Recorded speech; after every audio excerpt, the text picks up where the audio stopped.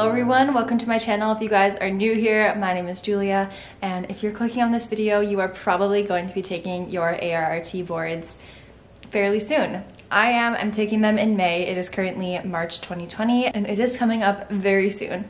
Especially with all of the downtime that we're having, with all of the COVID stuff that is going on right now, we don't have clinical or class basically for the next 2 weeks, and then they're going to revisit it. I do have a lot of downtime, so I am going to be beginning to prepare for boards because I am going to be taking them within the next 2 months. So these are just the tools, I guess, that I'm using to study for boards. A lot of these books and websites I've been recommended to or I've found myself. I'm not affiliated with any of them, and I haven't even taken my ARRT boards. This is just what I am doing to prepare for them. Maybe in the future, if I pass my boards, I can do a video on what helped me, or I can kind of reflect back on this video and see what did and what didn't help me.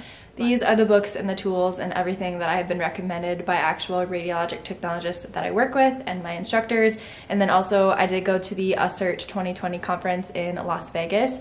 And some of the meetings and conferences that we went to were actual instructors that teach in the course of radiology, so they also recommended some of these books to use for boards. If you guys are new to the field and you aren't in a program, this probably isn't the best video for you to start off on, but if you guys are interested in X-ray as a whole, I do have a video kind of on a lot of the frequently asked questions and kind of my first year in a glimpse video, so I will link that down below. A lot of people also ask me how I study, how I take notes. I've done a ton of videos on those and included them in a lot of like daily vlogs, so I'll try to kind of link a few below that will be helpful for you guys. And then I also have done a video on like my essentials for just school in general as well as clinical, things that I like to have with me. Also, I did want to say that I feel like anything that you can possibly buy or utilize to help you prepare for boards is going to be beneficial in the end. Like a lot of the things you can possibly resell or just keep for future reference down the road, but I feel like it's an investment to help pass your boards and to not have to redo a program entirely over again. That would be awful. You get 3 chances to take your boards and you spend like $200 something every single time. So I think putting time and energy and money and finding resources to help you study is beneficial, but that's just my opinion. I have a few things behind me here that are heavy. So a lot of people ask, what is your program? Is it a 2-year program? Is it a 4-year program? I've addressed that in some of my videos, but if you guys are new here, I am in a 2-year Associates in Applied Science program. So it's a 21-month straight program and it's clinical and didactic. The 21 months are entirely clinical and coursework, so I've been in clinical for my whole entire experience, which I really, really like because it kind of spreads everything out and allows you just to learn for those full almost 2 years. For those 2 years, I have taken all of my coursework and put it into a binder. So this is just a large binder that I got at Target. I did make this little registry prep paper and I just Googled a little skeleton and popped him on there. But I have all of my stuff that I have ever written pretty much in this binder. And then I've done little like clear protector pages for each class. So my procedures classes, my physics classes, all that good stuff. So all of my material is put into here. Do not throw anything away until you have taken your boards because you will likely need it to study or refer back to. Another thing that a lot of people don't necessarily know about being in this field, yes, you do have to pass your ARRT boards in order to practice as an X-ray tech, but you also need to take a CQR test every 10 years to reassure that you are maintaining your knowledge and keeping up to date with everything. Also, as technologists, you do have to keep up with continued education. So it's kind of similar to continued education if you guys have heard of that. CQR is kind of similar to CE.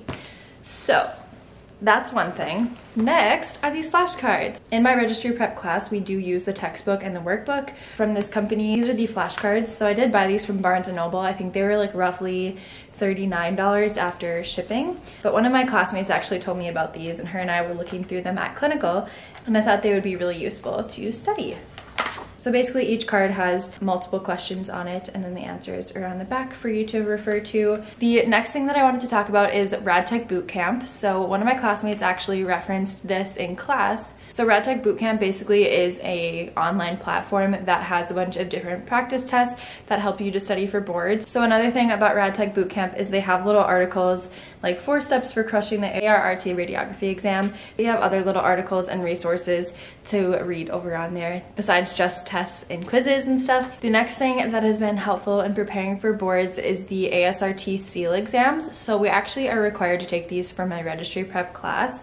So we are required to have an ASRT student membership, which I believe is like $30 a year. I could be completely wrong. I'll put the information here, how much that membership is, but you get 5 practice tests, and I'm unsure if you can take them multiple times, but we are required to take them for a grade in our registry prep class, and those questions have helped a lot just to kind of even recognize what the question format might look like on the test. The next thing I did mention in my essentials video, but it is the radiologist page on Instagram, but it has a lot of helpful resources to refer back to, like bony anatomy and just the different like tuberosities and the names of them on different bones. So I did make note to go back through those and study those and refresh my memory on them because I'm sure they're likely to show up. Lastly is a book that I have purchased, and it's actually on its way from Amazon right now, but it is Mosby's Comprehensive Review of Radiography. So William Calloway is the author of this textbook. He actually had a talk at the conference and he did recommend this book at the conference. So I wrote it down and purchased it, and it's on its way. So I will absolutely update you guys in future college vlogs on how I'm using that and how I'm liking it and everything. And I'll kind of show you guys what it looks like, but I don't personally have it in my possession at the moment, but it's on its way.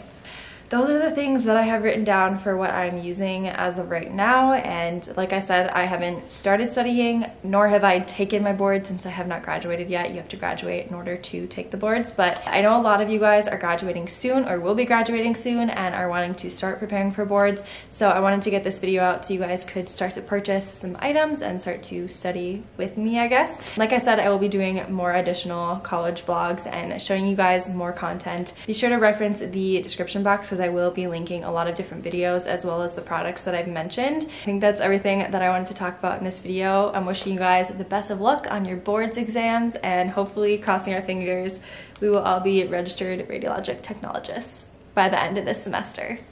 I love you guys so much. I will see you guys in a new video very soon.